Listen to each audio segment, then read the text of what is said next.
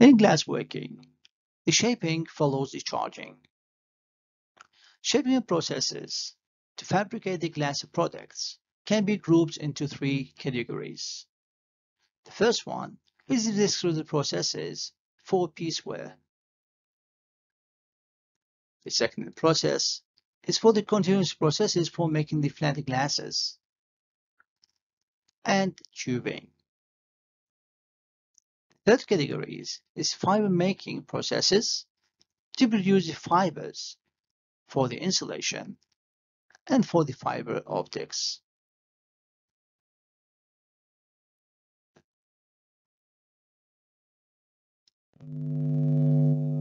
Ancient methods of the handworking in glass, including the glass blowing. Handicraft methods are still used today for making glassware items of high values in small quantities. However, most modern glass shaping processes are highly machinized technologies for producing the discrete pieces such as jars, bottles, and light bulbs in high quantities. There are several pieceware shaping processes, including the spinning, which is similar to the centrifugal casting of the metals, the pressing, which is a mass production of flat products such as dishes and TV tube face plates. The press and blow is used for production of the wide mouth containers such as the jars, while the blow and the blow production of the smaller mouth containers such as the beverage bottles and the instant light bulbs. Finally, the casting is used for large items such as the astronomical lenses that must be cooled slowly to avoid the cracking.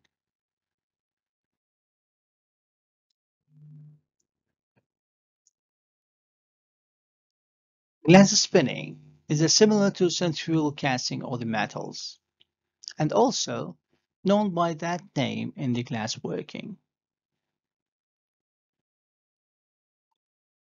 This process is used to produce a funnel-shaped components such as the back sections of the cathode ray tubes for the televisions and computer monitors. The process starts with a gob of molten glass is dropped into a conical mold made of steel. The mold is rotated so that a centrifugal forces causes the glass to flow upward and separate itself into the mold surface. The faceplate is later assembled into the funnel using a sealing glass of the low melting point.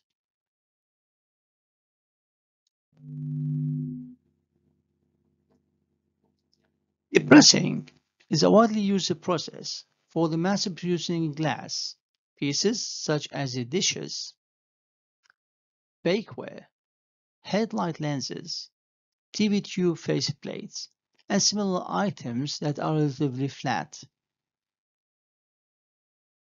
The glass gob is fed into the mold, pressing into the shape by plunger, and the plunger is retracted and the finished product is removed.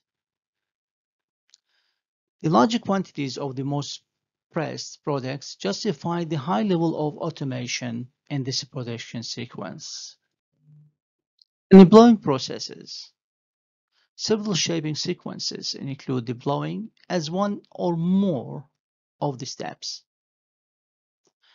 Instead of the manual operation, the blowing is performed on highly automated equipment.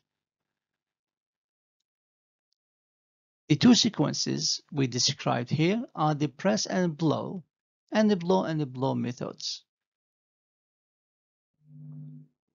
As the name indicates, the press and flow methods is a pressing operation followed by the blowing operation. So first, the molten gob is fed into the mold cavity, pressing to form the operation. The operation is transferred to the blow mold and the blown to a final shape. Procedure is suited for the production of the wide mouth containers. A separate mold is used for the blowing operation for a part removal.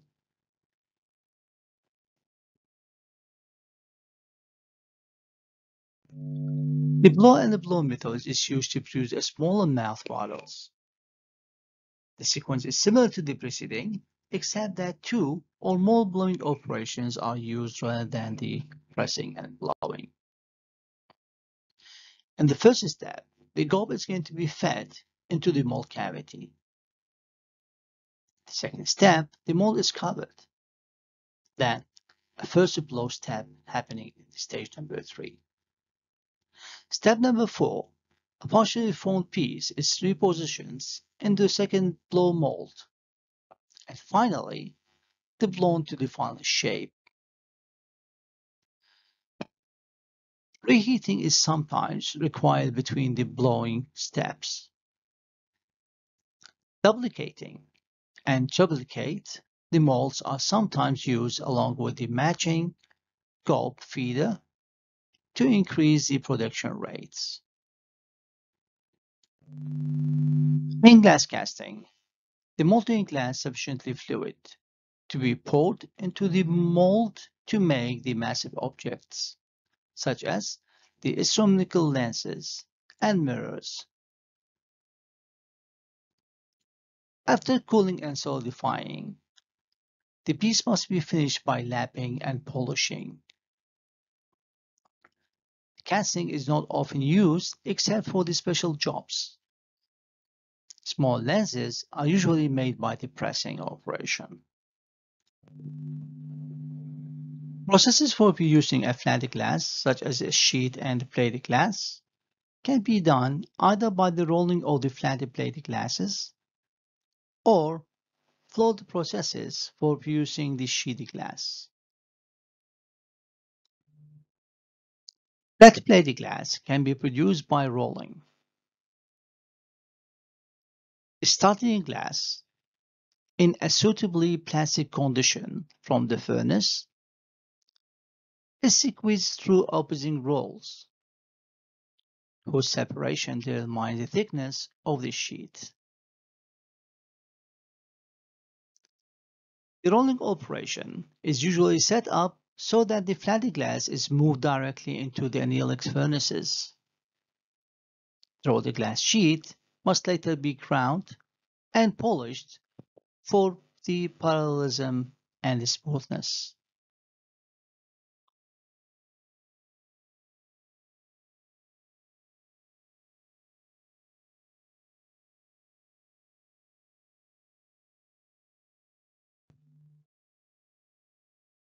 Floating process was developed back in late 1950s. In the floater process, the glass flows directly from the melting furnace onto a surface of molten tin path.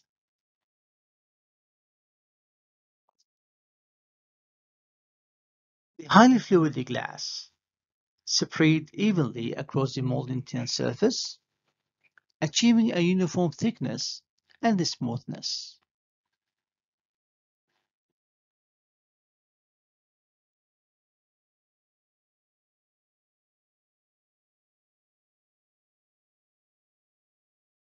After moving into a cooler region of the path, the glass is hardened and travels through an annealing furnace, after which it is cut to size. Its advantage over the other methods such as the rolling is that the obtained smoothness surfaces that need no subsequent finishing operations.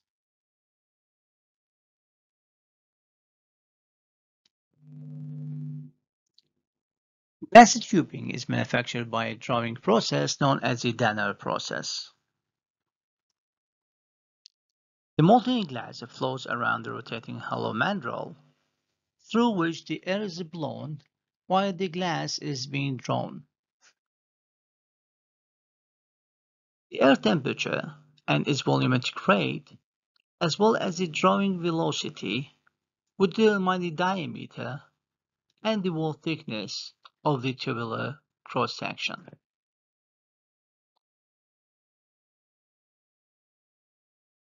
During hardening, the glass tube is supported by a series of rollers extended about 30 meters beyond the mandrel.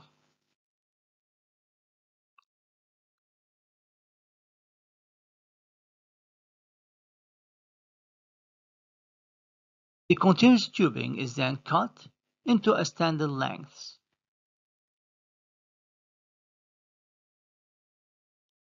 Tubular glass products include the laboratory glassware, the fluorescent light tubes, and thermometers.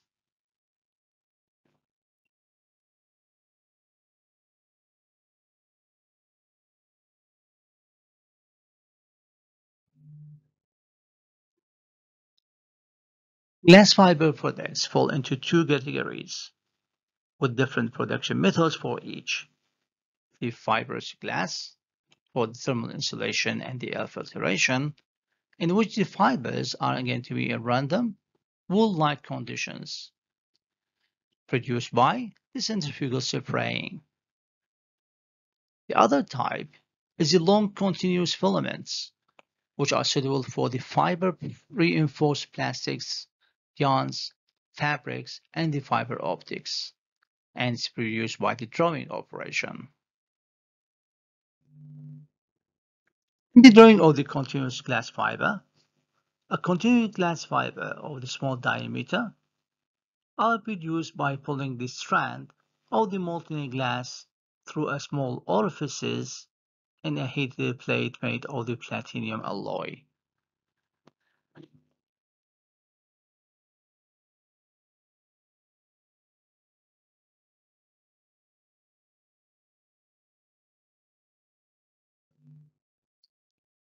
A typical process for making the glass wool, a molten glass flows into a rotating bowl with many small orifices around its periphery.